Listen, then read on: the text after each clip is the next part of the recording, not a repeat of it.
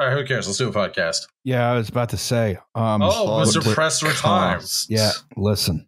What are you doing after this? It's so important. Well, welcome to There's Your Problem. Doesn't answer me. A podcast about engineering disasters with slides. I'm Justin Rosniak. I'm the person who is talking right now. My pronouns are he and him. Okay, go. I am Alice Caldwell-Kelly. I am the person who is talking now. My pronouns are she and her. Yay, Liam. Yay, Liam. Hi, I'm Liam Anderson. My pronouns are he, him. And we have a guest. We were going to have two, but then one died. Yes, yeah, Nate is unwell and sends his apologies. So we have one half of What a Hell of a Way to Die. It's Francis. It's Francis. I'm the one talking. My pronouns are he, him. That's never a thing that I've had to do on a show. That's very exciting. We do it to make the gamers mad. I hope that's exactly why I did it. I managed to piss off a lot of Marxist Leninists today, so I'm here to piss off a lot of people. Proud of you. That's my boy. Did you say that China wasn't perfect? No, I said that that arguing about reading books is dumb. Oh, well, that is true. I mean, because the entirety of Marxist Leninism is surrounded by doing books, homework for fun. Right. Yeah. If they didn't spend so much time arguing about reading books, they could read more books. I don't understand. This seems like an unproductive use of time. What Marx failed to predict was the transformative power of the slideshow.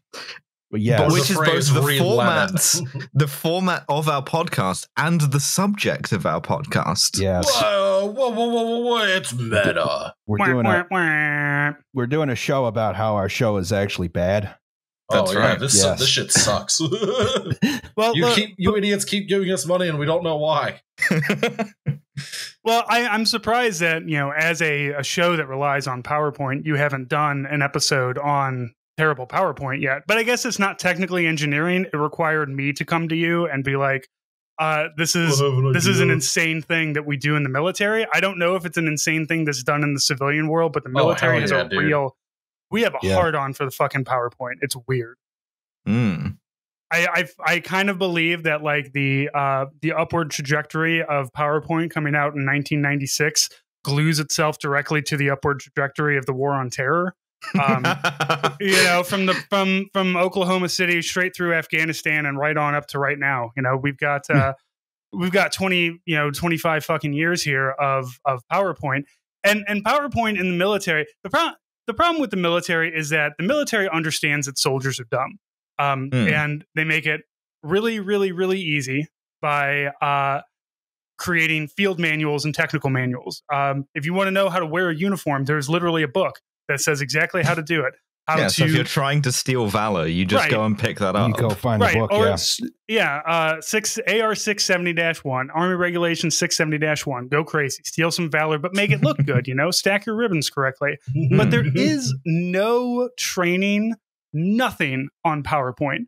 Yet we are all expected to use it on a regular basis. Like it's just a given that at some point in time, when you become a sergeant, you are going to have to create a PowerPoint presentation because you're going to have to explain something to a bunch of soldiers. And the best medium, and when I say best, I mean the laziest medium, is a computer that hardly works, that takes 40 minutes to log into because Army networks suck, and then to build a PowerPoint presentation and then read the slides directly to the people.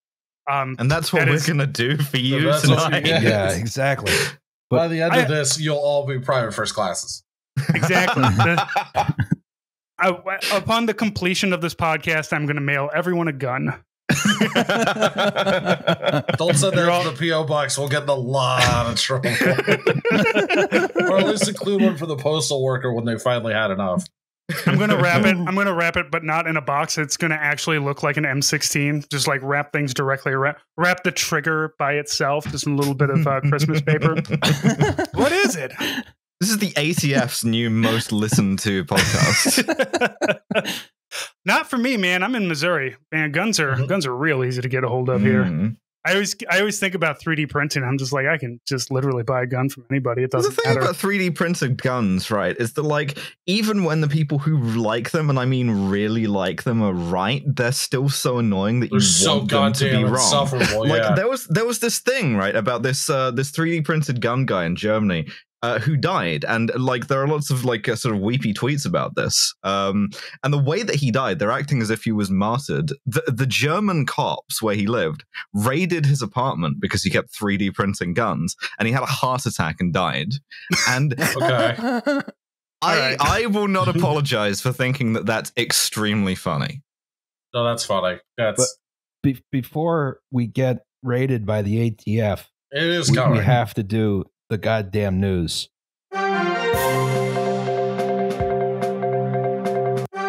Ah, fuck. Shit. Wow. God damn it. Remix. How the fuck did... Shit. Hell yeah. Shit. Oh yeah, welcome to that WTYP house mix, baby. There we go. Okay. So- I got it. I set Shake Hands with Danger to fade out when I pressed instead of the news. Who's calling me? No.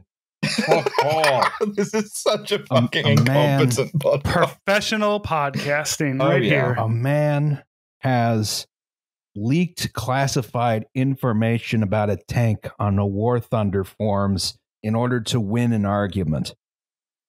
This is mean- not the first time this has happened this No. year, in fact. No, it happened with... It was another war game, right? I don't remember which one it was. World of but- Tanks, maybe? World of Might have Tanks, been, yeah. yeah. Some guy leaked a classified like field manual for a tank in order to win an argument that the developers were portraying this tank incorrectly. Which like is kind of a, you know, you kind of have to give it to them for not getting that right by guessing, because it's literally top secret information. Like, and honestly, at this point, if they did upgrade a tank with that new information, I feel like War Thunder is now like privy to handing out classified information to the rest of the world, to a bunch of nerd gamers. It's just like, well, now they know we use the JP8 and, you know, we do the, I don't know, fucking inside of tanks or anything, but like, it's always some weird nerdy shit in the middle. It's not like, how big is the gun? How fast does it go? Which is like actual tank stuff that matters. Yeah. Yeah. It's like it's a measurement of like some millimeters from one thing to another thing that means nothing to normal people. But if you've become one of the sort of like gremlin hobbit motherfuckers who lives inside of a tank, then this means everything to you.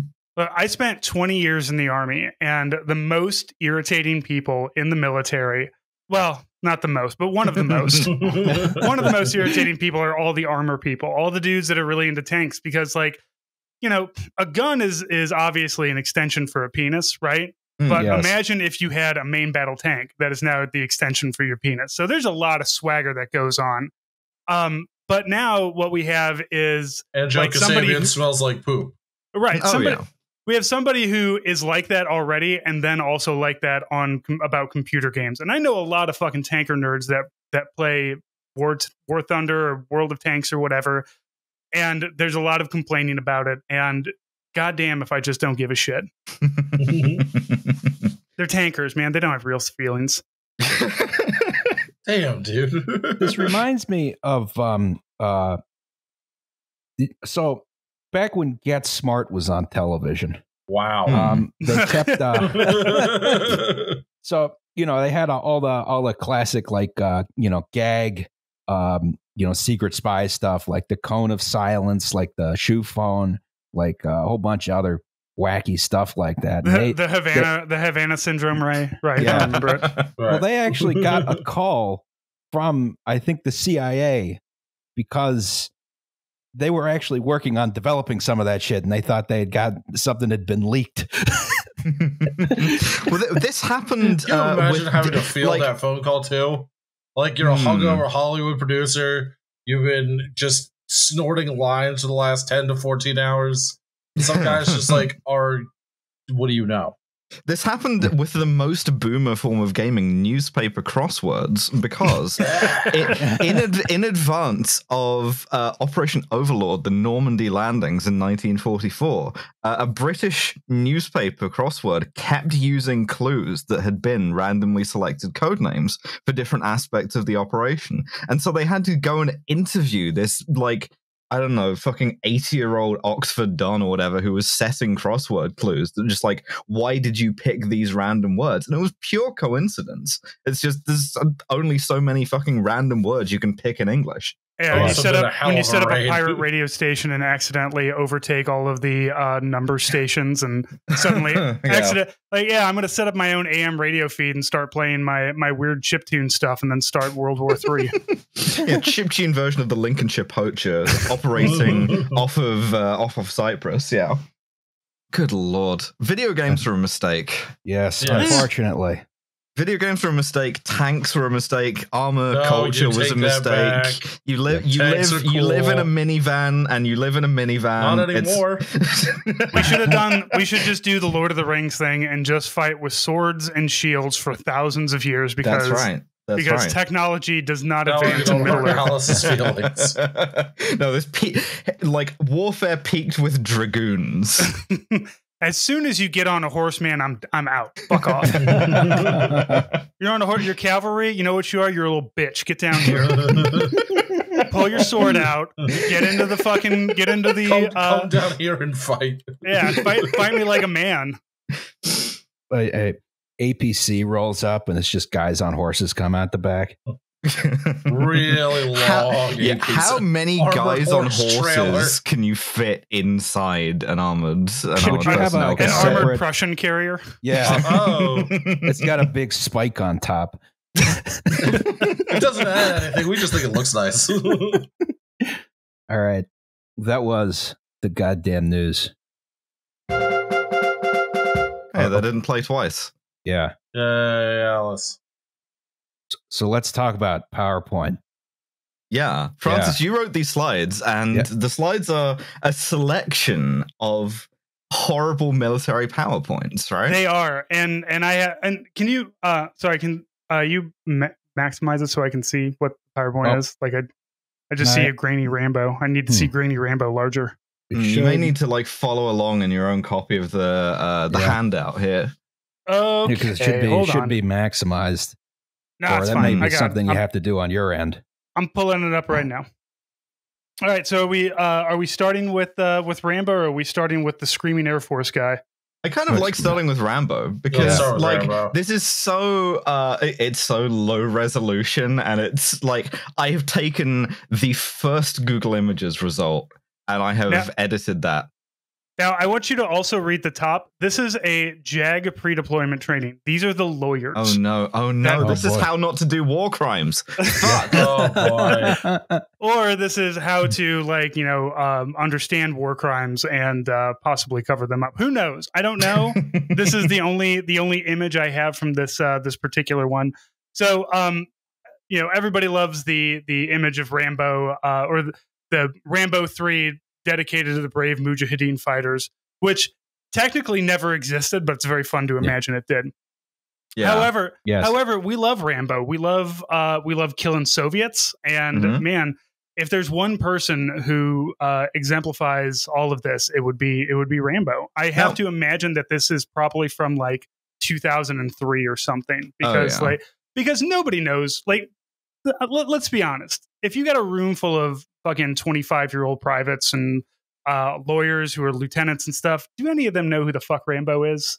Is that fucking should? Jesus Christ, it's a cultural touchstone. I like very much that this is the question slide, the thing that you put in last, right? And so all of these, this is a sort of a rare attempt at military humor in an official capacity. So it's not like the jokes that soldiers tell each other. It's like the joke you can get away with at the end of a presentation to try and lighten the mood. And also, this is a very good question that hopefully they covered in here about the Mujahideen, the Taliban, the difference between Al Qaeda, ISIS, maybe depending on what year this is. But no, I'm sure this is just somebody slapped this up in Microsoft Paint and threw some word bubbles onto it. Get a cheap laugh at the end of a kind of a dry subject matter thing. Al-Shabaab and you, a soldier's guide. Oh yeah, largely the U.S. military is built on duct tape and ifunny.co. I was about to say, they stole this from Funny or Die or something. That's critical infrastructure, actually. Yeah, all the meme generators are actually on military servers. Oh my god. Okay, so this is a little kind of insubstantial. The next one Oh boy, I could talk about this one for the full hour. This was called the spaghetti and meatballs diagram by a lot of people. And this is a diagram of how to win the war in Afghanistan. And as Stanley McChrystal once said, when we understand this diagram, he was joking in his defense, we will be able to win the war. And here we are. Nobody knows what the fuck this is. We want it. Shut up. So if you actually look at this thing, this is like things. These are like things that people want a government to be able to do, right? But it's divided up into sectors, and then all of those sectors are mushed in together because they have linked every possible thing they could link. Now, the thing is that the end product is insane, obviously, and I really like if I could get anybody onto my show regarding slideshows, it would be whoever had to create this. Whoever because this isn't random. Somebody had an idea here. They had a workflow. They were linking things. We got arrows going all over the place. And I got to be honest, it looks like, for as much of a mess as it is, it looks very clean. Unlike many of the slides that you're going to see that have like all fucked up formatting issues and everything. But this, like, it doesn't make sense, but it looks good, kind of. Yeah. Like it's perfect staff officer brain is what this is. This is the kind of person who like goes home and designs a tabletop war game in their spare time for fun. Yeah, this is the guy. This is somebody who's like, there's not enough rules in Warhammer 40K. Well, this is sort of, I think one of the fundamental things with PowerPoint, right, is that it's very bad at what's the word? Communicating complex ideas, right? Right, because that's not really what it's designed to do. Well, it sort of makes people simplify their thinking to fit in bullet points. Like that's one of the big ones. I'm just sort of quoting liberally here from The Cognitive Style of PowerPoint, which is a old essay from an IBM guy about how PowerPoint messes with people's thinking. Now, this is, I think, kind of glass houses bad. there once you get into the cognitive structure of IBM, guys. Yeah, this is true. First, find a punch card. This is sort of like, I mean, when you think about this as something presented in a PowerPoint, like, okay, number one, who's looking at it? Are they able to read any of this, right? Number two is, how long is this up on the screen for? Does this convey any information at all in the PowerPoint format? It's not very clear why you would put this very complex diagram onto a PowerPoint presentation. This might make more sense if it were like a handout people could look at for a while. Right. But if it's up there on the screen far away, oh boy. But this sort of like, did they ever use Visio in the Army? No, because Visio costs too much money. Okay, that answers my question. But there is a sort of like broader strategic point to this, which is this is like the sort of McNamaraization of like American defense policy, right? Is you have to have measurable goals. You have to be able to put all of those goals into a big spreadsheet, and then you punch all of those in and you get the right answer, which is a secular liberal democracy in Afghanistan or whatever. Yeah, this and the creation of this, it just reminds me of what the last time I was in Iraq and the first ID came in, and there was a sergeant major that like the commander wanted this like every time a new infantry unit takes over an area in Iraq or Afghanistan, they want to put their fucking marks all over the place. So his was they wanted this like Assyrian like symbol of Iraq, which is the face of this Assyrian king and the body of a lion and the wings of an eagle or something like that. But like this sergeant major kept coming back because the image that I found, stole off the internet and then put onto this thing, as is how most of my PowerPointing does. It didn't have a dick pouch on the bottom of it. Fuckers. So, like you look at underneath a male horse, it doesn't have the dick necessarily hanging out, but it's got a dick pouch. It's kind of like hanging there. That's where the dick comes out of. Like they wanted the commander or some officer somewhere was demanding that I make this thing look more male by like putting a dick pouch on it. And I swear to God, I had to Photoshop a dick pouch onto this. And it's one of those just like, look, man, whatever the fuck you want, I just want to leave right now. I just want to go home. I want to go back. I want to go back to my chew. I want to smoke a cigarette. I want to fucking drink some bootleg wine and go to bed. and not think about this dick pouch anymore. And that's what I feel like this is coin dick pouch right here. This is some lieutenant or some captain was just like, fucking whatever. Here, you want it all in there? There it is. Enjoy. Goodbye. Well, apparently they paid some sort of consulting group to do this. Oh yeah, there's a consulting group thing down in the corner here. Oh God! So it wasn't even like it wasn't even an officer. They had a McKinsey guy come in to do this, to present this to them. They probably yelled at the McKinsey guy to do it, and he was like, "All right," and he billed them like 48 hours at a rate of like $10,000 an hour to put this one slide together. Hey man, it's good work if you can find it. Underpaid. You know, it kind of makes sense because it looks so clean that it couldn't have been done by a soldier. Wait, did PA Consulting make this, or are they just like highlighting this? Like that, this is their thing. I feel like they produced this. the fucking. I'm looking this up. They did make this. Just incredible, and they have a thing on their. They have a statement about this Afghan spaghetti graph. They have a statement on it. Oh yeah, do you want me to read their PR statement on this? 100%. Yes. We thoroughly agree that thoughtless use of PowerPoint is pervasive and corrosive, particularly an over-reliance on dot points and oversimplification of message. However, ours was far from being oversimplistic, using instead a well-known technique, system dynamics, to review a highly complex situation. Unlike linear thinking, the default mode of the human brain, system dynamics thinks about repercussions and occasionally unintended consequences. You don't understand this because your squishy human brain is too fucking stupid. The chart was published without context. It was designed to be part of a broad briefing where it was slowly revealed alongside a verbal description of each major element. The chart, with its attempt to grapple with complexity, was a dream for those wanting to respond trivially.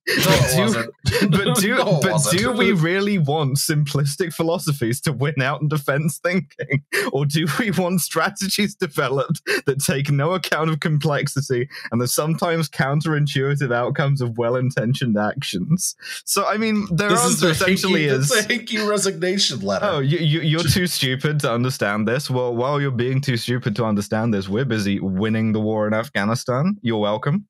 I could see... Shout out to Mayor Pete for this one. Yeah. Yeah, you need a Mayor Pete brain to understand it. Though I could see this making a lot more sense if, as they say, this was revealed slowly over the course of the whole presentation, as opposed to just this info dump right in your face that you can't make heads or tails of. I could see if there were like a talented presenter, which is, you know, another PowerPoint thing is that, you know, a lot of times, you know, the PowerPoint itself is sort of a substitute for any talent on the presenter's behalf. Yeah, it's kind of a crutch. Yeah, exactly. Yeah. See also this podcast.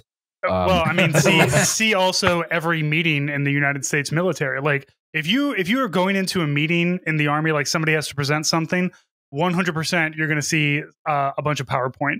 Like even if it's like, oh, we're going to do medical training, we're going to teach you guys how to, you know, bandage up a head or whatever. There's going to be a PowerPoint, even if you have bandages to fucking do the head bandages in, because you've got to like. Like you say, they don't teach people to present anything. Right? They don't teach you how to use PowerPoint.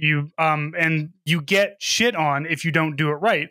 And I'm going to tell you that public speaking and leading a meeting is not something that everybody can do, and you shouldn't expect everybody to do it.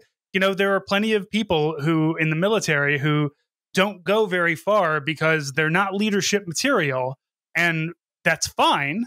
But it means you can't advance in the military if you don't take a leadership role. And it's the same kind of thing here. You don't get a whole lot of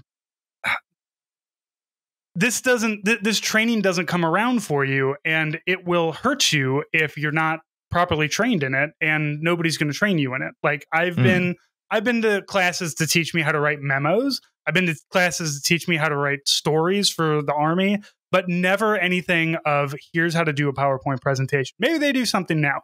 I haven't been to any real classes for the military since like 2014, but like PowerPoint has been around since the beginning of the Afghan war. I feel like there should have been some kind of training in it. Just, here's how to talk to people. Here's how to run a PowerPoint presentation.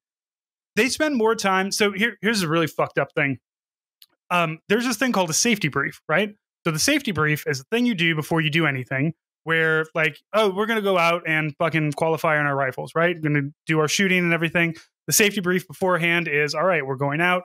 Here's the things that you need to watch out for, weather-wise, gun-wise. We're going to be out here. Here's where the bathrooms are. Here's where the combat lifesavers are. If there's a problem, here's who to call. If there's a big problem, if there's fire on the range, like, you know, just the random fire just catches like it does sometimes out in the middle of nowhere in the year of our Lord 2021 in America. You know, if any of these things happen, you have to have a fucking safety brief before a PowerPoint presentation. The safety brief before the PowerPoint presentation I have been given more information on how to do that. It's called a risk assessment, where you have to say like, all right, well, if there's a fire in the building, here's where the exits from this literal classroom is, which like, just look. There's if the projector falls on a guy, then right. Here's the splints in case the projector falls and breaks somebody's leg. But, you know, you have to tell people like, oh, watch out for, you know, cords on the floor. Don't trip over them. Those are trip hazards. If you feel like you're falling asleep, you have to go stand up in the back of like they ask you to just like if you're falling asleep at your desk, get up and stand in the back. And like, you know, a really good PowerPoint presentation when there's like half a dozen dudes standing in the back, leaning against the wall, doing that leisurely lean against the wall kind of thing, where it's just like, I can take half a nap over here and nobody can technically yell at me for it. Yeah, I'm getting micro sleep. I'm like torturing myself a little bit. Can we talk about this next slide here? Because I'm skipping ahead a little bit. This is interesting. We've got a couple of things here. We've got some triumphs of military graphic design. Oh, graphic design is my passion. But also, we have some unit pride. And I love unit pride. I love unit cohesion. I love to, like, basically nickname my unit of janitors Warriors of the Pacific and give us a big, cool logo. I like these it. So these are Marines because they've got the bulldog. Bulldogs with vampire fangs. I don't get it, but sure. But yeah, this is like that image. I guarantee that image was created and has been put on so many things that people are so proud of. This like we're the Warriors of the Pacific. I don't know where these guys are out of. Probably Okinawa or maybe South Korea. Probably I don't know about the Rakuten is probably South Korea. But like the thing at the top, just how to find your computer name is like the most boomer ass shit. Capitalized F for some reason, lowercase y. Yeah, capital C, capital N. Come on, guys. At least get the case. Yeah, get the casing right. I'm glad that they got the right "your" on there. All right. Yeah, this is true. I don't like the way this has been justified in such a way that name is on its own line. Yeah, I like that. They probably should have separated it, somewhere. I forget the line break symbol. I love the sidebar so that you know that knowledge is the key. But then there's a picture of a lock, which is but it's unlocked already. Yeah, yeah, by your knowledge. They got this nice gradient here. It adds a little bit of style. Yeah, absolutely. And this that's is the thing. Improper title case, though. All of these things are created by dicking around on PowerPoint and then just being like, yeah, that looks cool, and then just running with it. And I'm not going to dog anybody for not knowing what their computer name is. That's you have to have like kind of a little bit slightly higher level of knowledge of a computer, but like just the entire presentation of this angry bulldog and these artillery pieces ready to fire. And it's just like, we're going to send a fucking message to the Chinese. And that message is, here's how to find your fucking computer, you bitch. Now, this next one. Let's look at like the opposite direction. This is an actual picture of a soldier making a PowerPoint. I call this checking her Instagram at 2 a.m. Yeah. I love Ghost Recon 2, Advanced Warfighter. Like, The great thing about a lot of these graphics is that they try to portray like the military that they want. Like the Donald Rumsfeld, you go to war with the military you have, not the military you wish you had. If you ever wondered what's the military you wish you had, it's this guy with his weird computer cyborg eye looking at 5 different tabs of Twitter. You see, there's Matrix code dropping down in the background here. Yeah. That old bootleg Windows screensaver. Yeah. He's got flying toasters on one of the screens. I like how they're overlaying each other like Photoshop layers. Like he's doing some, those books where you move the clear thing and you can see the skeleton and then the muscles and then that's what we're doing, except it's porn. It's really convenient to be able to have to do the Minority Report, like swooshing through file folders and stuff in like 100-degree heat. Yeah, and in reality, this wouldn't work because you probably wouldn't have the correct batteries for it because nothing in the army runs on normal batteries. You always have to order some weird fucking lithium battery from God knows where, and it takes 6 months to show up, and then you plug it into your shit and then find out it doesn't work anyway. But I also I want to know, is this guy just dropping down in the middle of Afghanistan to pull this up? He's on a totally bare hillside. Yeah. I was about to say it's not a conspicuous target at all. It's okay. He's got digi camo, which blends in with computer technology. Right, we can't shoot the soldier because he's got so many of these screens floating around him. We just don't know where he is. Yeah, his life was saved by a tab he had open with Bible.com on it. Yeah, but if he opens one more tab, the whole thing crashes and everybody's going to see him. Fucking Google Chrome. I knew we should have updated from 4 gigs of RAM. Now we have another example, a very similar one, but with an extra feature of arrows of things that don't connect to other things yes. in any meaningful way. Is this whole server room is contained in that tablet? I think it's great that they let him go has led to so many modern miracles. I think it's cool that they let him go to the war in low top sneakers and high socks. That's cool. Hell yeah, the tactical knee socks. He's bloused his pants into his socks too. Is this Mayor Pete in the second one? Also, this is some sort of Lithuanian camouflage pattern. I don't know where the fuck they got this from. But it does say artist concept down in the bottom, just in case you were concerned that this might be real. Good to know. Top image. Look at this sick shit I found on Pornhub. Which, if the military had nothing but unlimited connection to the internet and each other, 100% what we would be doing. Just sending nudes back and forth. Well, what else are you gonna do? Listen, sometimes you have to open your perfectly square tablet and then compress a server farm, a bunch of computers, and a guy looking at Pornhub on a Toughbook into it. Man, I want a Toughbook so fucking bad. To be honest, that's how we really thought that we were going to win Afghanistan. It's just what if we gave all the Afghans porn? Wouldn't that make them happy? Yeah, but ironically, you showed this to a Shura of Afghan leaders. I mean, it was Osama bin Laden downloaded a shitload of porn. Oh, that's true. How many 9/11s did he do after he did that? We can't be sure. Well, I mean, hey, Pornhub didn't really exist in 2001, so I don't know. Exactly. Where was he getting his porn back then? VHS tapes. Did DVDs? Were DVDs even a thing by 2001? Oh, Probably yeah, not. absolutely. Yeah. It was a video disc. It was a laser disc. We got our first DVD player as a family for Hanukkah of 2001, maybe 2000. Oh, okay. And, so he was still on that VHS cusp. Yeah, okay. I mean, look, we're got all a bunch God's of those children at 480p. Got those the zip discs. Yeah. It's like a floppy, but it's fatter. It's going to revolutionize everything. Oh. First one of these that's going to be actually top secret, classified, comes to us courtesy of Edward Snowden. Yes.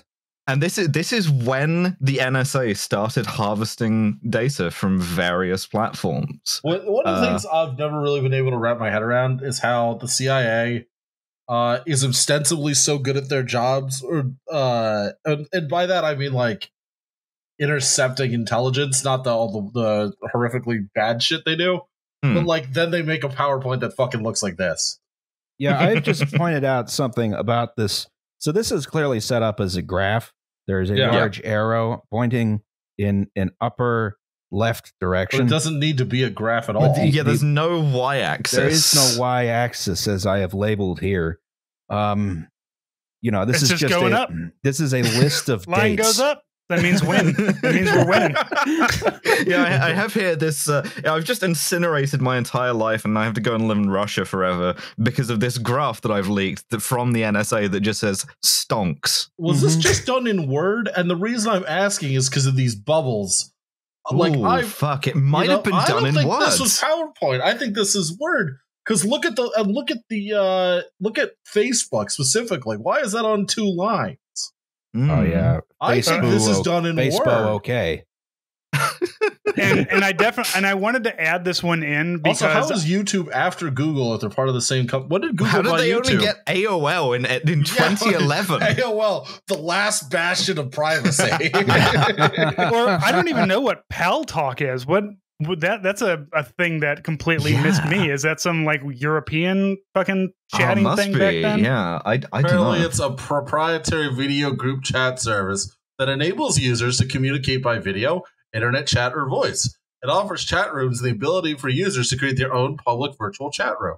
Okay, so that like I'm presuming that like were you to extend this arrow outwards, it would have like Telegram and Signal and shit on there now. But like, Probably. I like the Prism logo here. It has like the beveled edge, oh yeah, it this has, is like, they it got has- someone good to do the logo of the whole program. no, I was going to say I was being sarcastic. It's actually very bad. I do like how they created their own shape for some reason. They're This like, is true, let's do a yeah. hexagon, and then somebody said, "Shit, Prism is too long." You got to put an just do a extra weird hexagon thing. on there. What if we put 2 hexagons next to each other?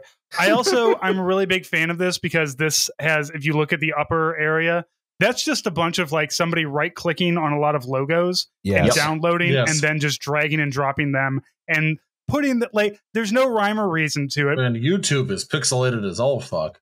Right. Yeah. Oh, They're yeah. just, and you can see as like the person created it, they're like Gmail, Facebook, Yahoo, Google, Hotmail, Skype. And they're like, shit, I ran out of room and I've got 3 other things to put on here. Talk, YouTube, AOL Mail, AOL, it's just a messenger. This is a very Also, this is a yes, I very- know this was the NSA and not the CIA. Yeah, you So think the one of you- NSA were reading my fucking AOL instant Yes, oh, messages they sure in were. 2011? Yeah, they sure were. As long as they weren't reading my ICQ shit back then. Oh, okay. Oh, boy. Well, this is a very, very high effort way to present almost no information. But also, Right. this is something that's going to follow us into the next slide, which Yes. is the particular irritant of IT-based military and boy. espionage PowerPoints. Because, oh boy, have we got a networking diagram here? I'm gonna start. Look, all soldiers are now sensor nodes, and also I like the helicopters. The helicopters that I've never seen that we don't use anymore are now dropping. Are sensor nodes that are dropping sensor nodes. Every sensor node is connected to an IP network, which goes to a satellite dish, which goes to a blacked out version of the Three Little Pigs house. I imagine. I don't That's know. what it appears to be. That represents the military base. The military bases with chimneys, as we often have. Yeah, Just perfect. anytime you have like even if you have like, so S6 is the 6 shop is our the computer people. Anytime you have one of those people who has to like dumb shit down for the military, like for everybody else, like they have to explain. Like, imagine any of us, we're all computer savvy. Imagine explaining a network, a complicated network, to like just some old Tory boomer. It wouldn't work. And an old Tory boomer who, by this point, could have spent like 20 years only being in the military. Like, of course, your starting point's going to be like, yeah, a computer's kind of like a gun. And these guns talk to each other. These aren't like sensors that are actually on military equipment. This is a metaphor. I see. Yeah. It's explaining how computers work through the metaphor of like soldiers and having it like a tiger tank for some reason. We also see some of the high speed combat socks on these sensor node soldiers of ours. Looks like they're wearing like Adidas slides to go to war. Which I mean, fuck it, we just lost a war to people who wore Adidas slides. So who am I going to say? I thought it looked like they were wearing flats. Yeah, make me Minister of Defense or like Secretary of Defense. My only defense policy is let the soldiers wear sneakers to the war. It's good enough for the Taliban. when I went to Afghanistan, they gave me brand new boots, and I had not broken them in yet. And in Afghanistan, the place where I was living had like if a normal place would just have like gravel to walk on. This one had like it was gravel, but like if instead of small rocks, it was rocks about the size of your fist. Oh, so God. I constantly like was rolling my ankles and basically got huge blisters on the back of my my heels. So I got a soft shoe profile where it's just basically you get to wear your running shoes everywhere. Man, most comfortable fucking 3 days I ever had in Afghanistan. Was wandering around, just being like, nope, I get to wear my tennies. Fuck off. Sadly, I did not have Adidas shoes to wear then. I could have really blended in with the local population. Oh God. Okay, this is an org chart for Operation Warp Speed, the vaccine rollout. This is a Donald Trump brought to us by the president, by COVID itself, and another just insane info dump that like looking at this, my brain immediately turns off. It's like I don't give a shit about any of this. This is the one where like my eyes glaze over when they bring this slide up, and you're just like get to the information which is comprehensible, please. And another sort of useful sin here is the insistence on acronyms, right? Some of which because this is for that says FDA Woodcock and DoD bigger staff. That's right. That's right. This is also like a joint civilian military operation. Like half of the people on here are civilians, right? And like if you're in the military, right, it's reasonable to expect you to understand what like an XO is, right? If I'm some fucking like doctor at the CDC, how the fuck do I know what OPSEC is? Why do I need to know what OPSEC is? It's a very good point. You somebody has probably explained it to you. A lot of times these the military and the civilian, especially like on engineer and medical sides, often work together.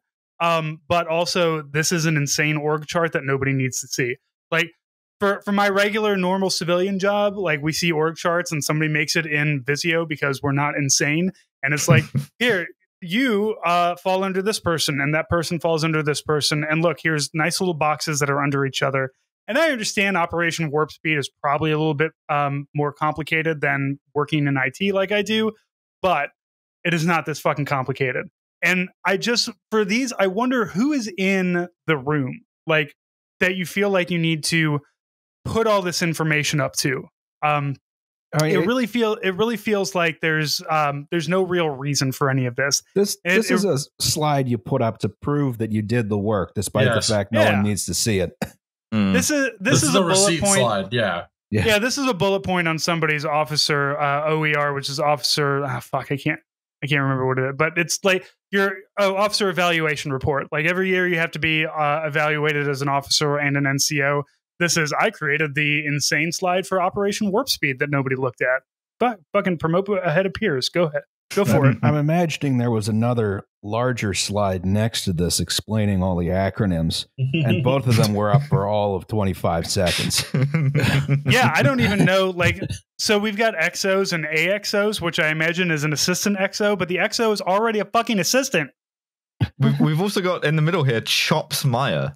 I assume chief of operations, but then why would it? I don't know. And plans, chops, and I don't know what ORSA is. Just fantastic. CO $sign Boogan.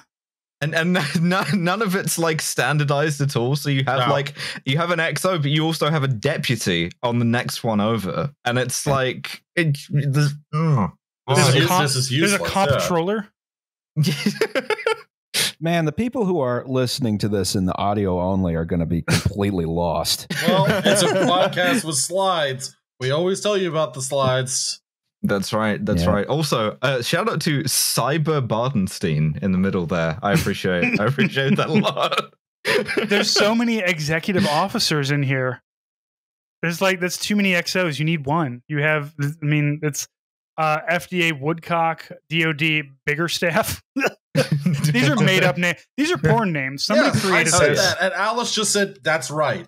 Yeah, I said that's right. Yeah, and you didn't laugh at all. It hurt my feelings. I'm sorry. No, it's fine. I'm sorry. I'm trying to. Alice. I'm staring at this, and I'm trying to like. Yeah, are you not aroused? Am I the only one here? This is like the fucking lament configuration over here. You'll go mad looking into this for too long. Yeah. We're gonna go to the next That's one. why I made an executive decision to move to the next slide. Ranger brain. Yeah.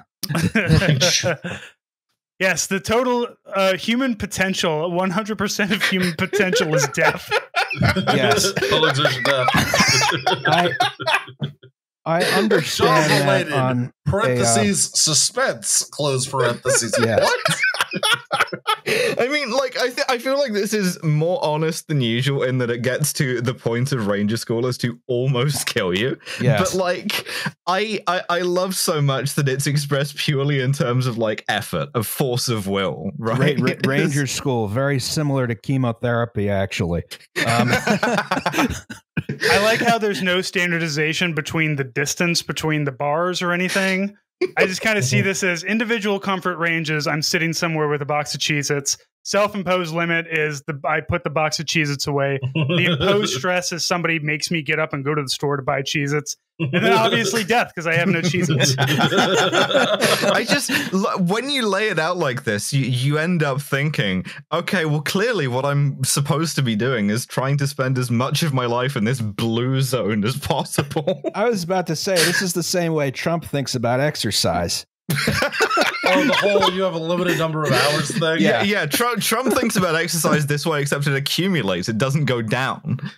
He's like probably also one of those guys that thinks that you only get a certain amount of erections per lifetime. So he's got to keep it down.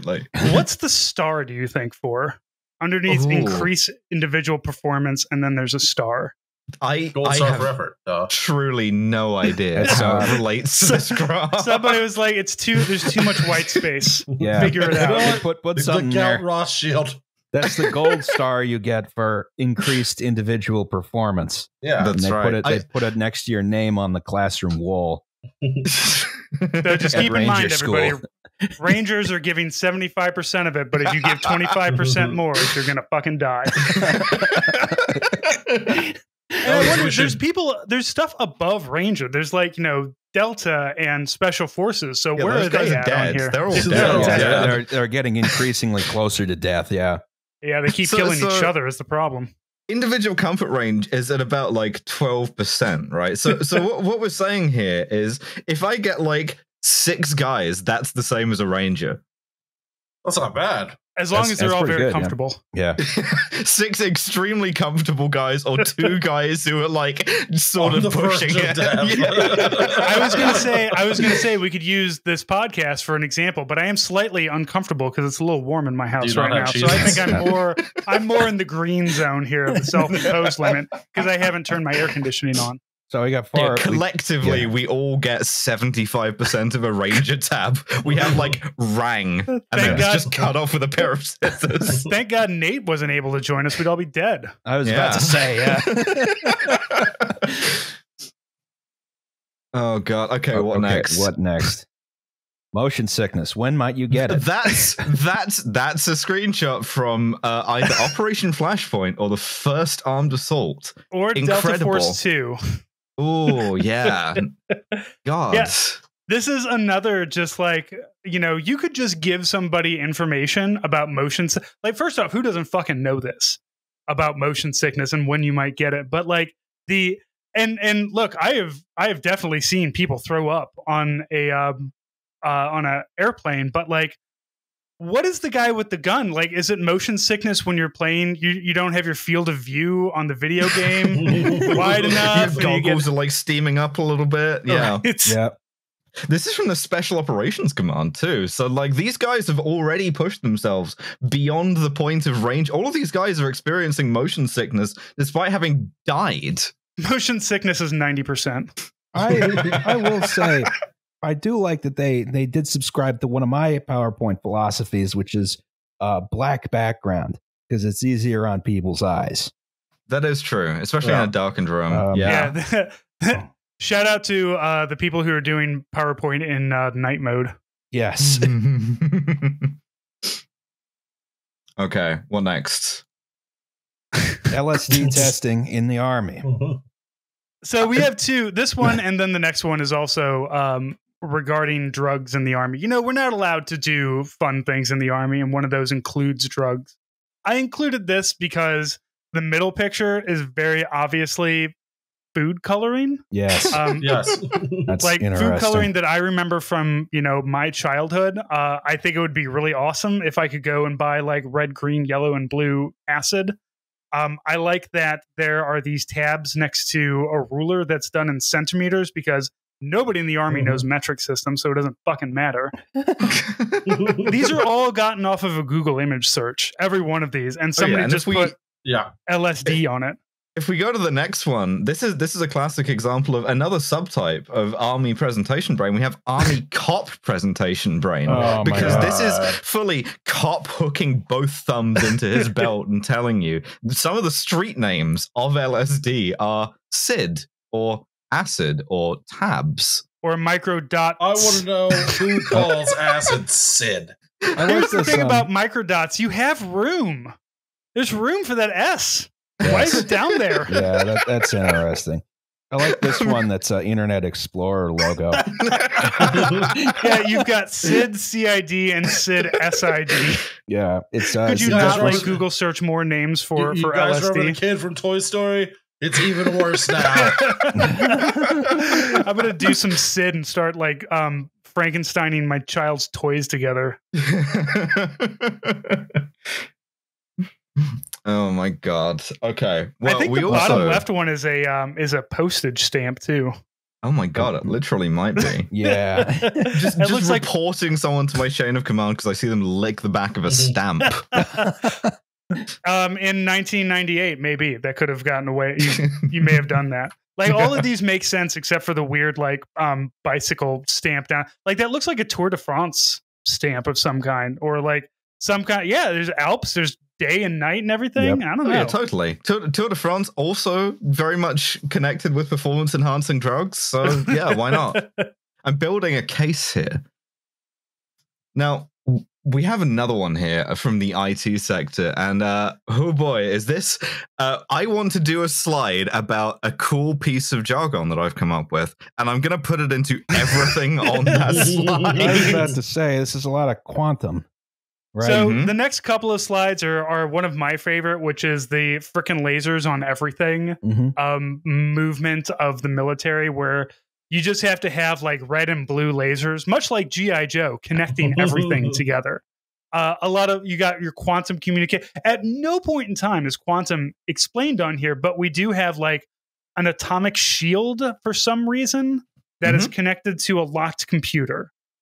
So apparently we have atomic computers now, which is new to me. I'm glad that we're moving towards the Fallout universe. If we are going to have a dystopia. Don't, but they do exist. Right? Yes, we managed to do didn't IBM build a working quantum computer, or am I making that up? I mean, there's been several working quantum computers which are not very powerful.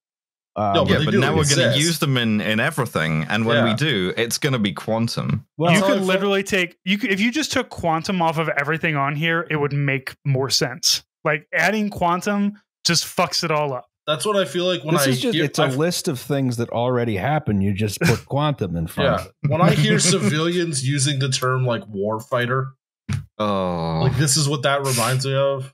Yeah. You know what I mean? We're just like, stop. Like, I'm begging you to stop. Quantum communications and quantum radar. Is that not?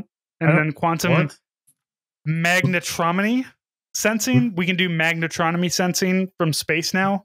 We will be able to with quantum. We've got a B-2 bomber. We have apparently just a Tomahawk that's up in the air under quantum inertial navigation. We're going to use it for everything. It's a panacea, right? And that's why we can sell it to as many parts of the DoD as we possibly can. Yeah, sign up for the $10 level of there's your problem for the quantum podcasts. Yes. If you want better podcasts, podcasts, they got to be done quantum. This thing is especially like the quantum communication, because it seems to imply that they're using spooky action at a distance to transmit information, which is physically impossible. Violates several fundamental laws of physics. You say spooky action? Spooky action at a distance, yes. It's when you change the spin of one particle, when you measure its counterparticle in another location, it changes the spin instantly as well. But, there's some kind of caveats there where you can't really use it to transmit information. I don't understand it completely. Yeah, but That's what okay. if we You did understand a that? lot fucking more than I did, Roz. Holy But shit. what if we did that quantumly? Then it works. You just got to think outside the box. This is true. Yeah, Roz, I can tell you're not a real war fighter. This is why we lost in Afghanistan. Not enough That's quantum right. thinking. Thanks for nothing, Roz. Okay. Can't play right maybe if tackle. we'd had like a quantum version of the spaghetti graph, we would have fucking understood it. Here's an interestingly designed slide. A roadmap to lasers. This looks looks like it should be one of those 3-panel, like science project things. Yeah. Yeah. I kind of one thing I am grateful to Donald Trump for is the creation of the Space Force, because I think you need some kind of institution like a heat sink that takes all of the guys who joined the military because they really, really wanted a laser gun or a rail gun and just sort of like hives them off separately, right? Where they can't hurt anyone. Doesn't the Navy have railguns? Am I making that up? Yes, but it's like in very, very early days yet. And they don't really work, and we also don't really have ammo for them. It's one of those, like, one day maybe a railgun is going to be a thing. They're gonna figure out how to make a solid metal slug cost more than a missile. Yeah, I want to point out. Don't worry, they'll do it. I want to point out the image all the way to the left where they had to Photoshop an airplane into a Photoshop of an airplane. Yes. And they just did it so badly. They're just like, no, just shrink it down. It's blue, and then just make a laser line. Yeah, shooting this down. I'm not going to mask. I don't get paid enough to mask this airplane out to put it in the thing. The second Absolutely not. The second thing I want to point out is the URL underneath the second I was about image. to mention that, yeah. Yeah, someone way in the back of the room can click that URL. Yeah, you're waiting for and the thing is, that's not a clickable URL. So even if you do like, hey, can I get the slide so I can go over these later and maybe check, you would have to copy and paste that, because even though in PowerPoint you can literally make a slide, something like this clickable, every military website is insane like this. It's insanely long. It makes no sense because it's created by 7 committees. There's 5 different civilian organizations involved in it. So you have something like this in the end, which is just leading to a PDF, which just fucking print it out for me, man. It's a PDF. It's also the damnedest thing I ever heard, because don't you people love your abbreviations? Get consistent, Francis. Whose fault this is. Yeah, abbreviate this fucking URL. At least give me a tiny URL or something. Make it tactical. Yeah, the military hasn't discovered URL shorteners yet, and because it's like, oh, it has to look, they want to be able to look at it and see a .org or a .mil, because otherwise it looks like spam. Like these are the kinds of people who look at like, a tiny URL. It's like t.co. Oh, that's going to take me to some kind of link. Yeah, might as well be .ru. Yeah. I am telling you, I sent this to you. Click the fucking link. No, you know what? Fine. I don't give a shit. Don't look at it. Whatever. Now we got an F-35 one. I do also like that half of this episode is an airing of grievances. Yeah, yes, as it should be. As it should be. Yeah. It's the go anywhere, do anything plane. And that's why we have to throw millions and millions. Just keep the A-10. I'm fucking begging you. I like that this plane is the fucking day/night capable. It's good to know that you can use the plane at night. Can it fly in the rain yet? Apparently, there's a lightning storm going on in the night side. Yeah, it's all weather capable. Now, what I love here is we've one-upped ourselves. First, we have the non-clickable link in a horizontal, in a fucking vertical orientation. That's great. That's fantastic. Jesus. This is Lockheed Martin. This is not like some dipshit that made it either. This is like an actual, somebody is paid to do these. They pay civilians lots of money to be able to put these things together normally. And yeah, you've got like let's all crane our heads 90 degrees so that I can fill it. I can type this into my browser and download a PDF that I'm not going to read anyway. Hey, but it looks cool, which is the most important thing. Does it? Well, it has lasers for like sensors. I do like lasers. Yeah. It looks like it's shining a light. Like it's an F-35 with a bunch of flashlights on the front. Yeah, the disco F-35. This has been done by someone who double spaces after the comma. Oh boy. Yeah. Indian through net-centric operations. That's come on, man. This is beautiful, actually. I love this a lot. I don't know what is happening on this slide. I don't know the guy who made it knows either. Where All I know is this plane is creating the flag of Imperial Japan in front of it, but in yellow. Well, at least it proves that this PowerPoint shit is not just an American phenomenon, right? Not even just a Western phenomenon. Because here we have Indian PowerPoint on, like, is this meant to be a float? Is this meant to be like a float that you drive in a parade? Like a parade float, yeah. Yeah, instead of like dragging our ICBMs through a parade, they just do this, and everybody's just very confused. I think this genuinely might be the idea, and if that's the case, that's hysterical. How are we gonna get the lightning bolt? Well, it says tableau design for Republic Day Parade 2017. Yeah, so it is a float. Yeah. In two parts. It's got a tiny little float at the front. I feel good. It's got your land and it's got your sea. You got to separate them so that the Navy and the Army feel special. I like that the float is just a cube, though. It's a cube with stuff on top. I love to join the Indian Air Force and have to make a big beach ball globe to put on a float. You feel kind of better knowing it, though, right? Like, it's not just us. I like that they also, the person that they have standing out in the ocean, they gave them a little bit of land to stand on, because it's like, look, we understand that there is at least some rules of physics that we have to follow here. Yes.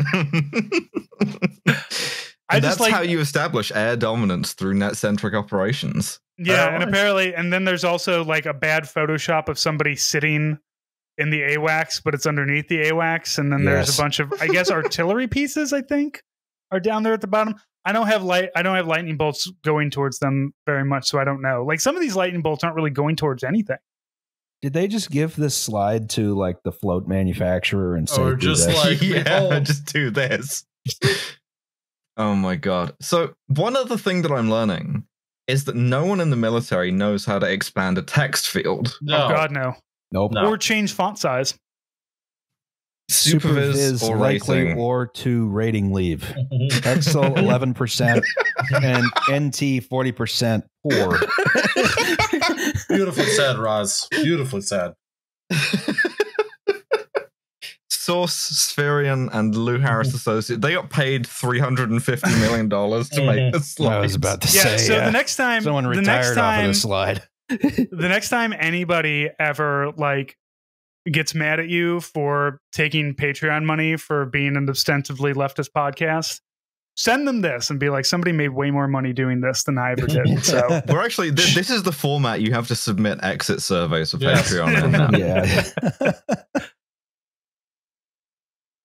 All right, what else we got? All right, so now we're turning into some of the Ouroboros kind of ideas of so that big Afghanistan one was the main Ouroboros, but this is a very strange, like, constant circle. Like, okay, so what I understand. How am I supposed to read this? I understand like that a Jordan circle. Peterson diagram. So when there's competition, there's conflict, and then the tour goes around it, but then we go back to competition. But also the reinforcing and the balancing, they're just two things that just go in. Like, this is like if you took a power plug and it was just a power plug on both sides and then plugged it into two. Yes. Okay. Yeah, it's like one of those like male leads that they put up signs in stores that are like, these do not exist. They will not be made. Yes. We will not sell them. This is incredibly dangerous and will kill you. Probably something that this is also trying to convey. Just incredible. All right. Sun Tzu. And scientific support. Thanks, Klaus Niemeyer. This is your brain on Military Academy.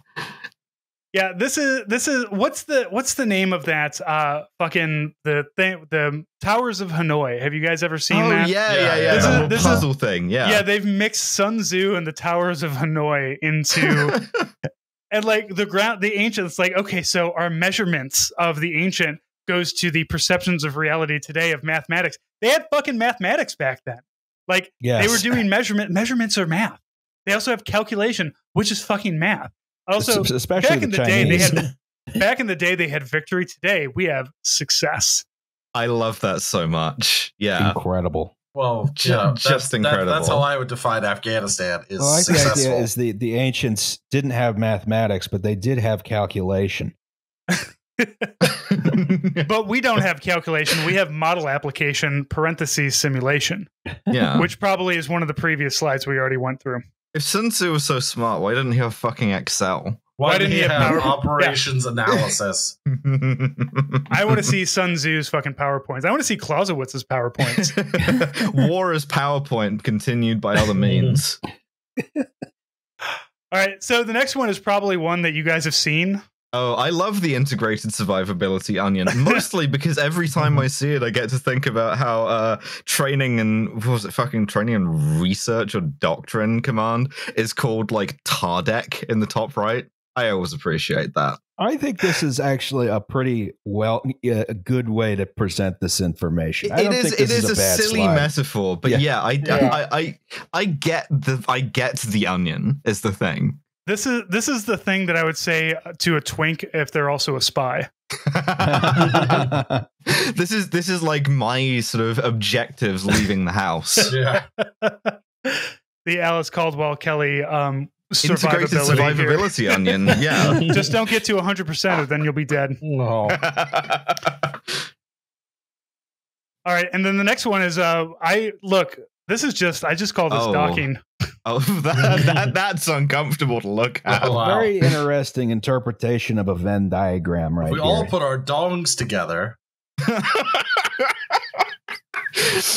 Yeah, Military operations other than war. I like that other than war is its own like bullet point, and it's moot W. Mootwa. I don't even know what that could mean. Really rolls off the damn tongue. Tactical actions: battle, engagement, strike, attack, encounter, duel. Duel is on here. Yeah, you meet up with the Taliban and your officer just goes forward like, right, I'm gonna fucking have it out with these guys. Slap the Taliban guy with his white glove. Be like, here you go. I brought flintlock pistols from home. No, You know what, Meanwhile, this is- back at Sandhurst, they're like, why has our latest class had a 100% combat fatality rate? This probably comes from somebody who read way too many of the Lord Flashman books. Oh, yeah, Yeah, absolutely. yeah. Yeah, now you know it. Now, I read those in British- Afghanistan. That was fucking insane. Oh, hell yeah. In This British is- parlance, there is no difference between operational and tactical, as far as I know. This is all this is operational. Somebody went and did a thesaurus Google and then just copy and pasted everything in here. Oh yeah, harassment. Gamergate is a tactical operation. This is another example of a slide which has almost no information on it, which is presented in a fashion which is completely impossible to comprehend. Yeah, and it contains like a long list of bullet points in a format that is meant to like simplify your thing into fewer bullet points, which is just incredible. This, by viewing this slide, you actually know less at the end of looking at the slide than had you not looked at it. But also, you're wondering if you could fit another penis into your foreskin. This is true. Never not wondering that. Oh Okay. god, this next one is just gore. This is gore. I hate this next one so Oh, much. this is fun. I like this. Ow. This Ow. one really. This one Yeah, you really. can't look at this one too long. This yeah, I was about to boy. say. Oh yeah. this is Starts a looking mad, little like, holy and I can shit. only imagine the reaction when this like somebody hits says next slide. Like some major somewhere says next slide, and some fucking sergeant hits a space bar, and the amount of psychic damage that happens in this room of like 40 or 50 people immediately. Like Where are the this weapons? is How can anybody tell? What is info structure? here's the thing. Clinton Lawrence probably looked at this, and this is why war crimes happen. This looks to me like a lot of this stuff was brought onto the slide gradually, probably through like an animation. And half of And this then, is like, just I guess truly unintelligible. Then you have the joke at the end, which is where are the weapons, that flashes up on screen. You know, I could sort of see that working. There's so many satellites that are copied and pasted and slightly tilted. Land mobile, surface mobile. What? Oh, I think maybe if you're some major or whatever who is doing this presentation, maybe don't try and do bits. Yeah. No, I can't. Yeah, so I'm a Navy SEAL now, right? Oh yeah, absolutely. Yeah. You've given 110%. You've pushed through death, and you've come out the other side a Navy SEAL. Connected via Link 16. We don't need any more aircraft connected via Link. Abolish the Air Force. Yeah, no, give it back to the Army. Back to the Army, exactly. Yeah, look, I'm sad that the Army doesn't have any fixed-wing aircraft, and the way to solve that is by giving us back the Air Force. Yeah, they have the Space Force now. We don't need an Air Force. Yeah, true, if you want to wear like a blue uniform now, go join the Space Force. Everyone else grow up, join the Army. Be normal and join the Air Force. And here's something I couldn't imagine trying to present. The Anaconda strategy against Al-Qaeda in Iraq. Oh boy. My Anaconda don't want none unless you got PowerPoints, son. Border points of entry improvements. Work with source country. Syria. I'm noticing on the bottom right detainee releases. Did any of those guys go on to maybe found ISIS? Yes, but don't worry about that. You don't worry about that. Counter ethno-sectarian pressures. Tribal awakenings. Again, did any of those guys go on to found ISIS? Oh my god. Also, I love non-kinetics as an expression of like stuff where we don't kill anyone. I like on the bottom, my favorite is Intel Fusion, like it's some sort of like Korean Italian restaurant. Well, intelligence fusion centers work worse than a Korean Italian restaurant. I really like that armed unmanned aerial vehicles, Intel Fusion, and Intel surveillance recon platforms all point to popular support. Detainee ops goes to ideology. Don't know about that. That one's true. I think they all point towards ideology. Really, you don't have to put anything in here other than ideology, weapons, and money. What I don't understand is what is the Anaconda here? You're squeezing. It's a perfect strategy. It's a perfect staff officer thing because the Anaconda strategy is how the Union won the American Civil War by blockading ports of the Confederacy so it couldn't trade, and then winning the land war. So this is such a fucking staff ride to Gettysburg fucking PowerPoint. Somebody went to West Point. Yeah, exactly. Of like, I'm gonna give it this sort of cute name, and that way you can see that I'm a very serious military thinker. Probably in the same PowerPoint as the Sun Tzu thing. I wonder who the Sons of Iraq are. I never came across any of them. I don't know. Like when you look at some of these, it's like I don't know if they're good or bad. Syria engagement. Like why are we talking about that in Iraq? I think maybe they were trying to get them to close the border, which then didn't work. I mean, was Al Qaeda even in Syria? Like that's always been an ISIS thing, right? Yeah. Look, Syria has always been its own thing, and then ISIS kind of showed up to party with everybody else. But yeah, I don't understand why we've got to worry about that, unless, as you said, it's a close the borders kind of thing. I'm reading here about the Sons of Iraq, coalitions between tribal sheiks and Al-Anbar, as well as former Saddam Hussein Iraqi military officers, initially sponsored by the U.S. military.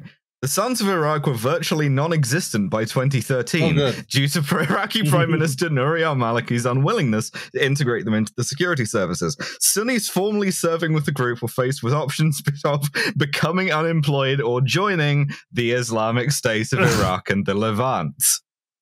Nailed it. Once again. This is what happened. See, this is what I'm worried about with cutting off all this unemployment during COVID. Everybody's going to go join ISIS. Like, I don't have a job anymore. I'm going to go join ISIS. Might as well. Hey, man. Well, here we have an alignment chart. That is not aligned whatsoever. Yeah. A mine-resistant armored vehicle. I am begging you to expand your text boxes. Modernization has a strike through. We're not going to do that.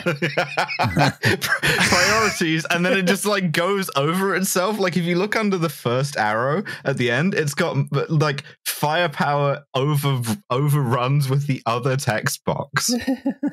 I like how also they're showing things that literally don't exist. Like under lethality on the first one, I don't know what those three little like bug things are down at the bottom. I have never seen those. They're from Halo. Yeah, I was about to say they're the Warthog from Halo. Well, not the Warthog, but I am pretty sure they're from Halo.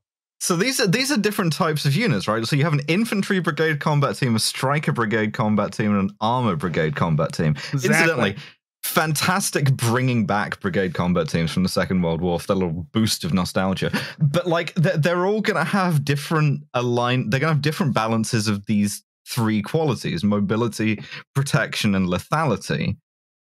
But we've expressed those using clip art and text that runs over each other. Yes. So I can just this one's really difficult for me because I can sort of pass this and sort of not. Like it almost makes sense to me, and that hurts more. Yes. I'm a big fan of under IBC, the Infantry Brigade Combat Team. Protection is another infographic that they've just shrunk down so much that it becomes completely useless, other than to see a tank that we have on lethality, and also a soldier for some reason. A very large soldier and a very small tank. Unmanned vehicles that, I don't know. This is confusing to me. What the hell is the mobility thing for the striker one? I also like under the Armor Brigade Combat Team, where they put a what looks like a 1113, but it's photoshopped. They didn't remove the white background, so it's just cutting into the 1113 that's above it. Oh yes. I like just beautiful. I like in mobility for the infantry whatever combat team. They all appear to be just on a jacked up, those UTVs they ride in country music videos. Didn't they give a bunch of those to the Rangers, like the 75th Ranger Regiment? Oh god. So, yeah, and you know what? I've seen things like that. Like I was in Afghanistan in 2004, and I've seen not necessarily the tactical go-karts, but something like that. Like those things are like pretty cool. They've got instead of a driver's side mirror, it's just got a pintle mount for a saw, so you can drive and shoot at the same time. Pretty sweet. They stole that from the fucking Long Range Desert Group, a classic of sort of arid temperature warfare since the Second World War. Just blast across the desert in a big jeep, machine gunning things.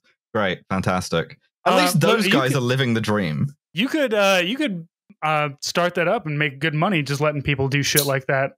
Oh, One of my favorite things that I've ever done in the military was being the top of a Humvee with a 240 Bravo machine gunning targets on a target range, not in an actual war, because I'm a journalist for the Army. I was a journalist for the Army. It was one of the few times I ever got to do anything cool in the military.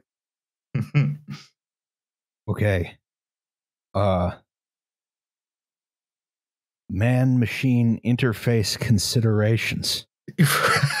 Robo-Airman. Oh boy. Fourth dimension. What exactly is experience, audio, visual sense, cognition, knowledge. As you see, simplification, wisdom, arrow, action. I feel like simplification was circled by whoever had to look at this. Yes. I badly want to crop the bit that just goes wisdom action into my Twitter header. The Air Force is really bad in particular about thinking. Like, as far as I remember, they're the inventor of the OODA loop for oh god, what is it? Fucking something orient, decide, act, or whatever. And it's nobody thinks this way. You can't make people do this. Yeah, it's observe, orient, decide, and act. And it's anytime you hear somebody say, we need to consider the OODA loop, that's a bad leader, because they would have already done it, basically. Like, the OODA loop is a thing that you should be doing as a leader regardless. Oh my god. Easy use. Fourth dimension. Fourth dimension. What is that?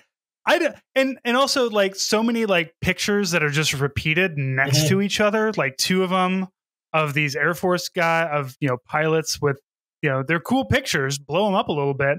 And then the brain with the pointing down and look like it's.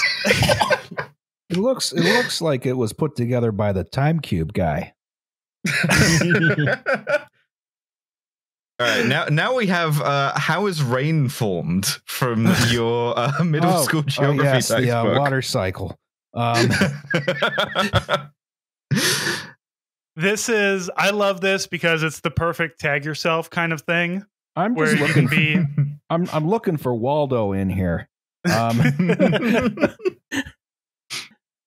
A civil Wilmax. I'm not sure what that means. Civil air radar, Pedland. There's so many things that makes no. There's a Humvee in the bottom right that says laser dazzler. What the fuck? Like, yeah. If I'm tagging myself, I'm definitely high power microwaves. Laser dazzler is the guy gets up in the turret with one of those green lasers and just kind of like shines it in your eyes while driving around.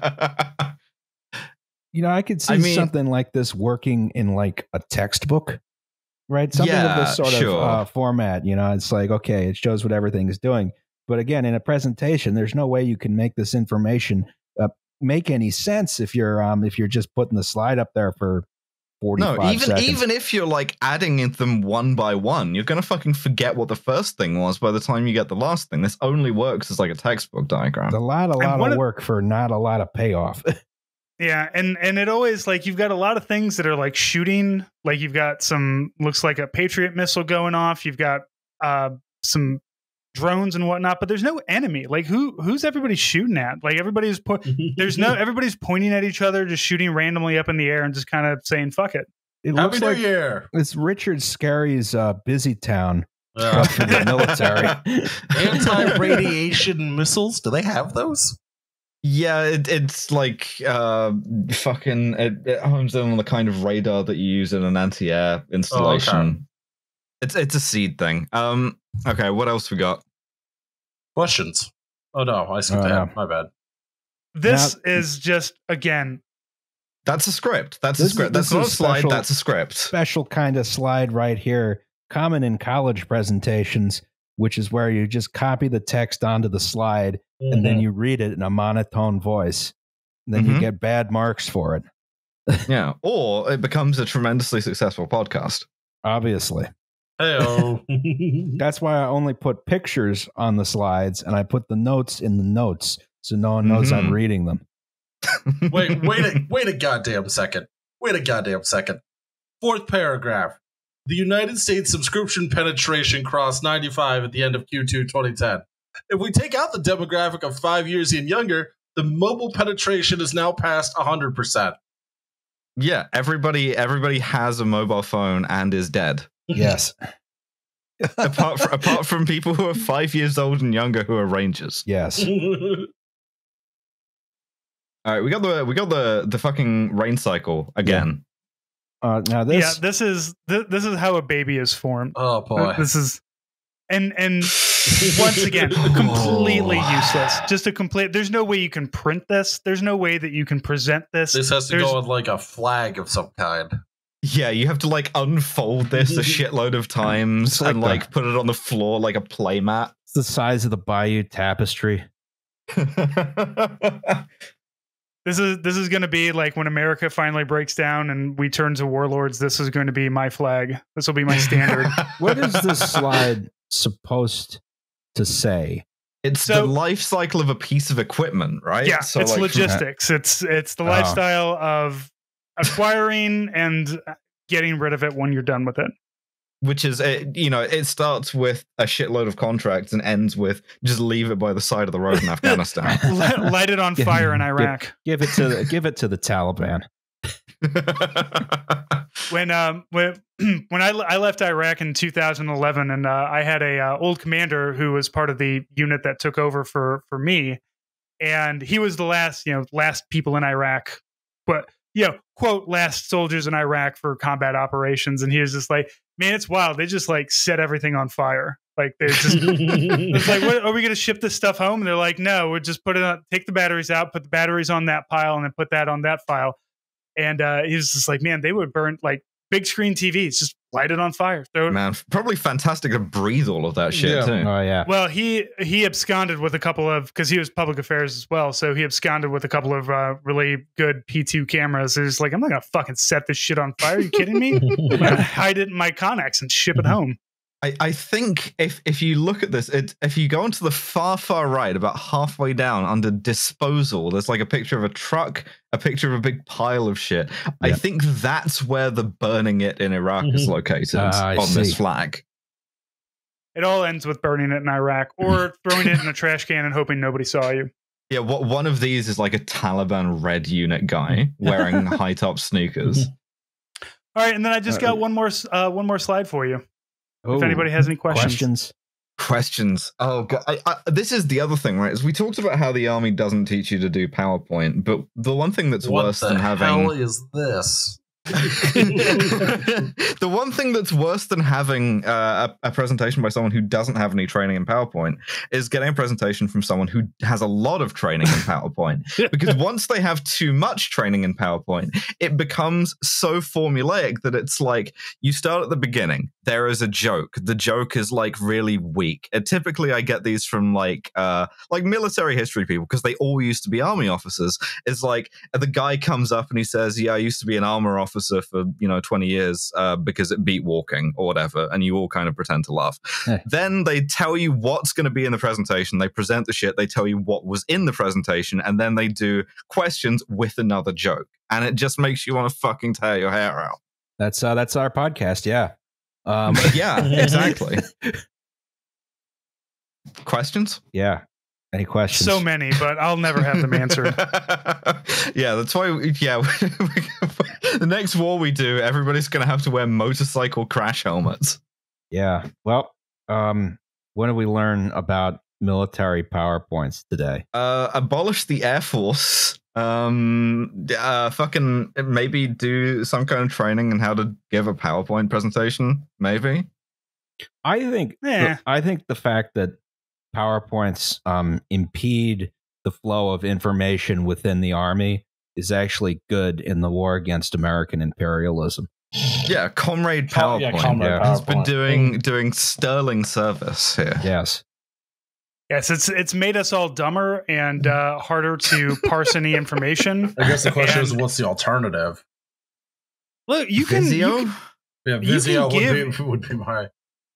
The solution is to hire the Kinsey Institute to do all of our PowerPoints. Exactly. Have Mayor Pete show up and teach me how to do, land war lasers and shit. I guess. Yeah. I don't know. Maybe fucking like rethink the possibility of like why the fuck do you have to have a central army? Why does everything need to be a presentation? Maybe. Yeah. Why do you need to have an army general staff in the first place? Why are we still wedded to this Prussian idea of what an army has to look like? What I'm hearing is abolish the officer corps, and I 100% agree. That's what I'm saying. There's nothing that I need a major for that I can't get a sergeant first class to do. All right, and really anything above sergeant first class is sus as well. You're on the chopping block. Get an officer thinking, man, Ulysses S. Grant's PowerPoints must have been fucking great. Yeah, that's what. The historians that love to say, what if Hitler had won World War II? It's like, what if Ulysses S. Grant had better PowerPoint presentations to give to his troops about trench foot and properly eating your hardtack? Risk assessment: don't stack 3 rifles next to each other that way. Don't shit in the middle of the camp. Yes.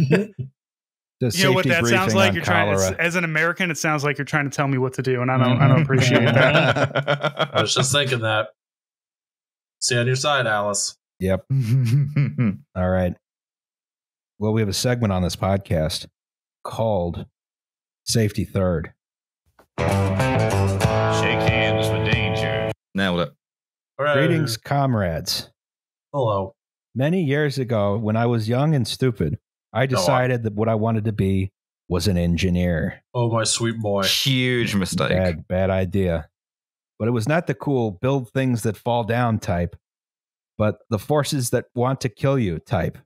An electrical engineer. They all do. Oh, no. For this, however, we were divided up into disciplines only in the second year, and we all did a common first year thing, thing where we were taught incorrectly about the Tacoma Narrows Bridge disaster. Didn't we do that? Yes. Yeah. No. I meant, did we do that at Drexel? Good question. I don't remember. I did engineering Yeah. 101, 102, 103. Engineering 101, 102, 103. Yeah, they make you build the Lego robot and disassemble the camera. Yeah. Yes. And then they make you do a stock market game because that's engineering now. Yep. Make you build a Lego Tacoma Narrows Bridge. Mm-hmm. They didn't give us that many you Lego can see pieces. why I left the engineering school and decided to do actual math. We did get to mess around with bridges and deflection testing using students as loads so you could feel the bridge deflect when people walked onto it. However, this is from one of the excellent ideas when the electrical and mechanical engineering students would share a lab room and do an experiment. This was a straightforward task where we had created a circuit with a mechanical device and connected it to three-phase power. And note that this is Australia, so the voltage was in the 400 to 415 volt range. We would then take some readings and remove the power and reconfigure the circuit. The setup was such that we had 3 people. One person's only job was to turn on and off the power or hit the emergency stop button. One person who was an observer who wrote down all the readings that were taken and instructed the person to power on and power off. And one person whose job it was to reconfigure the circuit and take some more readings. Since I'm the lucky one, I got the configuration / readings job. I see the helpful diagram here. Yes. Here's the person. Here's the circuit, which is a box. Here's the power switch and stop button. I do appreciate the big stop button. Yes. In addition, since we were a mixed discipline class, my lab group had 1 other electrical student and 1 mechanical student. We set up the experiment and began to power up the circuit and take the readings. The procedure was that the person on power would ask the observer if it was okay to turn on the power, and the observer would indicate if it was or wasn't. The important part was that the power was not to be turned on unless the person was instructed to do so. First few times this went fine, and I took some readings. The observer asked to have the power turned off, and I got to reconfiguring the circuit. This took a little time, and I was asked if I was okay by the observer, and I responded that it would take me a little while to complete this. And he responded with an okay. And that is the last thing I remember as the mechanical engineer turned on the power. Oh, Jesus wept. The next part was described to me afterwards because I blacked out. I don't know if any of you had felt the kiss of sweet madam electricity, but I got 415 volts across my right hand, which caused all my muscles to contract in my hand and arm, leading me to punch myself in the face and collapse. Since we had trusted my safety to a mechanical engineer, they did the only logical thing and watched instead of hitting the big red button. Then the lights went out as the safety switch in the building's main power circuit cut in and disconnected all the power. Now, if this had been the final outcome, then it would have been a dumb thing that happened, but we have to get in some of the truly stupid design ideas at my university. This all took place in the electrical engineering building, which is up here, right? And all of our electrical labs were in it, but they also decided that the power for the entire university would be linked up to the switchboard in there. So by tripping the safety in the electrical building, I took out power across the entire university. Nice. Good for you, man. We had to wait 2 hours for the fire department to arrive, as this was also hooked up to the fire alarm system, and power could only be reconnected by them turning off the alarm and resetting the switchboard. Wait, why did the fire department take 2 hours to show up, incidentally? That's a good question. Maybe they had another fire somewhere. Australia, I can only imagine that this is probably some out in the middle of a desert somewhere. Oh yeah, they're hacking their way through the bush with machetes. They have to punch like 5 kangaroos to get there. they have to go through. You ever seen like those bush firemen? You know, then they have to get in the fire truck and it burns over. They have to do that like 6 times just to get there. As you can see here, since we were good and loyal students, we had a student union building that was available to any student that was a member of the student union. And of course, at this time, it was compulsory to join the student union. And I'm sure the whining of right-wing wussies have gotten rid of this. but it was decades ago, and we understood that collective action was good. And the power outage was described by the student union newsletter as an unknown interruption to the power to the university. And the electrical and I was never here. and the electrical engineering department was keen for people to not know that it was caused by students fucking up an experiment that they were in charge of. The mechanical engineering student faced no punishment for his stupidity, and I had a right arm that was numb for most of the day and sore for a week afterwards. I later dropped out of engineering to go and complete a computer science degree, but it was not the last time that sweet Madam Electricity would embrace me, but at a much lower voltage of 230 volts. Jesus. Still, man. Hopefully, I will stay far away from three-phase power, and now whenever I walk into an environment that has the possibility of electrical work, I memorize where that big red stop button is. That is a pretty good prank, though, to make another student punch themselves unconscious and knock out power to the entire university. Seniors! Bam. Thanks for the enjoyable podcast exploring the peaks, occasional, and troughs of human achievement. Yours sincerely, reformed electrical engineering student.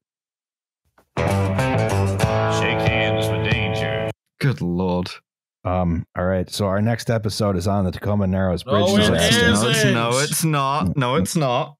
I never agreed to change the gag. Yes, you did. Well, you're outvoted on changing also the it doesn't gag. matter, It's the Boston molasses flood. Is who the makes next the episode. slides? You know, I will. Fuck. I will insert a new one. You present the slides. Sometimes I make them. Yeah, in this case, Francis made the slides. This is Francis, true. thank you for coming Yes, on. Francis, Where, thank you for coming on. where can people find more Francis content? Yeah, me and my buddy Nate, we're both ex-military, and we both hate the military, and we both talk about that a lot at What a Hell of a Way to Die. Hellofawaytodie.com for, we got a store and everything, and we've got our own Patreon at Hell of a Way to Die, where we I do all kinds of interviews, some military, some not. I also talk about rural Missouri bullshit because I'm from St. Louis, so it's a little bit of everything. A little Yeah, you got potpourri. some dad content, a little bit of gardening, a little bit of grilling. It's a great podcast. All Nate- of us have been on it. Yes. Yeah, Nate and I talk for at least the first 10 minutes about our gardens and the things that we're cooking, because we're both like in our late 30s and, white male. So what else do we have going on for us?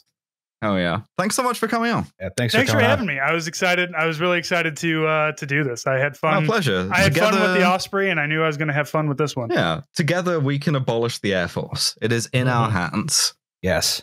Just split it. All the planes come to us and all the satellites go to Space Force. Too easy. Oh, I have a commercial to put in. October 26th, I will be on the Guest Crit stream with Michael and Kevin, who we had on for the Calatrava episode, and also Kate Wagner. It is a architecture criticism stream run by the folks over at Failed Architecture. I'm not sure if I'm allowed to promote this yet, so I might edit this out, but we'll find out. That's going to be a fun time. I'll put the link in the description if I'm allowed to do so. Oh yeah, listen to that unless we had to redact it. Yes, And exactly. don't listen to it. And if you guys need any PowerPoint presentations done, if you need me to help with changing that last slide, let me know, and I will put multiple bridges, different pixelations and different sizes on there for you. I think as a bit, we should genuinely have the last slide be something terrible that we've mocked up like that. Yes, a bunch of lasers coming out of the coming out of the bridge. The dead people of Boston. All right. I think that was a podcast. That's a fucking podcast. I'm going to stop my recording and I'm going to go to bed. Sounds good.